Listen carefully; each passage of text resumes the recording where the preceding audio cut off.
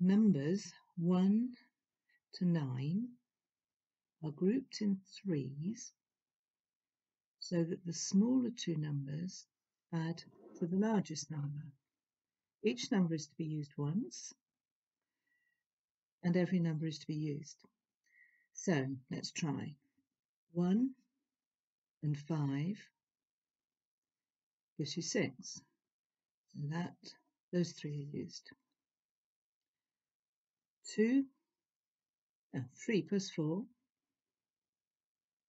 gives me 7. So those have been used. I'm now left with 2 plus 8, which is not equal to 9, but is close. So that one doesn't work. Maybe another way will work. I really needed the 1 to go with the 8 to make 9. Maybe the 9's the hardest to make. So perhaps 4 plus 5 gives me 9. Now what else can I use? So I've used 4, 5 and 9. 2 plus 6 equals 8. 2 and 6 and 8 have gone. Which leaves me 1 plus 3, which does not make 7.